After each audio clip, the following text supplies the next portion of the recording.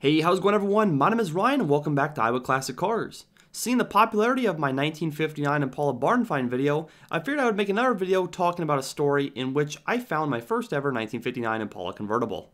So without further ado, let's begin. So the story begins back in late 2017 when I was scrolling Craigslist looking for Impala parts. At the time I was still finishing my black Impala, so I was looking for doors, whatever I could find essentially to put that car together. I came across a frame with some tubular control arms in Ottumwa, Iowa on Craigslist for I think $400, which if you know what frames are going for on 59s and 60s, $400 is a pretty decent deal, especially with aftermarket control arms. So I load up the truck and trailer, get some cash out of the bank, and then head down to Ottumwa, which is roughly about 2.5 hours away from where I live in Iowa. So when I get there, I'm talking to the guy, just kind of BSing around. We get the frame loaded, I pay him. It's a good frame, no problem there. And I'm just asking him, do you know anyone with 59s or parts that they may have for sale? And he says, you know what, I do know of a guy who has a two-door sedan and a really rough convertible in his yard. So when he told me that, I'm thinking, you know what, 59 Impala convertible, I've wanted one forever. Let's go talk to this guy. So he was kind enough to take me over to the guy's place. His name was Fred, and he did have this car. It was sitting out there in the weeds. It was the roughest car he had by a long shot. I mean, this thing was junk. But the thing that it had going for it was the frame was still in one piece.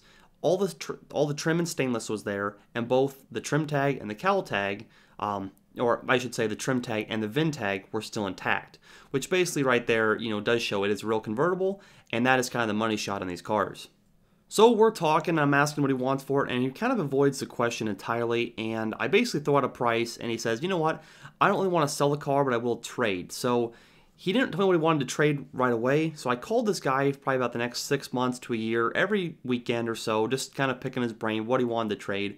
It eventually said I need a 1950 to 1953 Cadillac two-door hardtop DeVille. Now, these cars are pretty hard to find, but I just so happened had another friend in southern Iowa who had one as a parts car. It was a 53, I believe an early 53, had power seat, power windows, all the stuff that Cadillac would have come with standard, and he wanted to get the thing off his property essentially. So I bought that car and I hauled it down to Ottumwa and we did the deal. So by the time the deal is actually done, it's like October 2018. I mean, it's almost been a whole year later since I've discovered the car for the first time. So we get the car, his Cadillac off my trailer, and we head to his yard where this car is and we start to dig it out. It takes a total of 14 hours. I got there at, I think, 7 a.m., and I left at 9 or 10 o'clock at night. I mean, it took all day. The car had a big tree growing up through the left side control arms. We had to cut that out. We had to kind of cut the frame a little bit to get the thing out of there. We had to finagle some other cars out of the way in order to get the rollback in there. But eventually we did get the car out and onto my trailer. So when you're loading these cars and getting them bought and getting them out of there, you're just on such a high, on such an adrenaline rush that you really don't think about how bad the car actually is. So the next morning I wake up, I go out to kind of inspect the vehicle itself, and I'm thinking to myself, how in the hell am I going to bring this thing back from the dead? It was rolled over in the 70s, and it was essentially pushed in a ditch, kind of as backfill. He bought it from the guy who actually put it in the ditch, and that's why the windshield frame was so mangled. So I took a floor jack and a 2x4 and kind of got it back somewhat square. I mean, it obviously wasn't anywhere close to being square, but it was better than it was. Got the doors to shut. I mean, the car was a little more presentable at this time, but it was still extremely rough, and I knew I just had no way to really fix this car. I mean, no amount of money, no amount of hours I could have ever put into this car to actually make it right. I don't have $100,000 to put into a build like this, so I kind of decided after 3 or 4 months that, I've got to pass this thing on to someone who can fix it up and will fix it up. I put it on the internet, and of course everyone is a joker when you put something for sale on the internet, and everyone said this car's too far gone, this is a piece of junk, I can't believe you're selling it, yada yada yada. However, after about a month of it being for sale, a guy in Nebraska contacted me. He came out and looked at the car and said, you know what, man, I know this thing is rough, but I know what it is. It's a 59. I've wanted a 59 forever. I can do all the work myself, and I'm retired, so I have all the time in the world. So we struck a deal. He came and picked up the car in January 2019, and I kind of thought that, you know what, I hear this story all the time is they're going to fix it up, but I'll never see this car again. I'll never see it on the road again. Well, I called the guy who actually bought the car about a year later, just asking him for some information on it, if he actually got the car going or whatnot. And as you'll see here, these newer photos, with the new floors, the new frame, he has done a hell of a lot of work to the car. He's basically not rebodied it, but there's a ton of new metal in this car. but it is pretty much in the final stages of metalwork, and then it'll be painted, and then just kind of finishing it up and back on the road.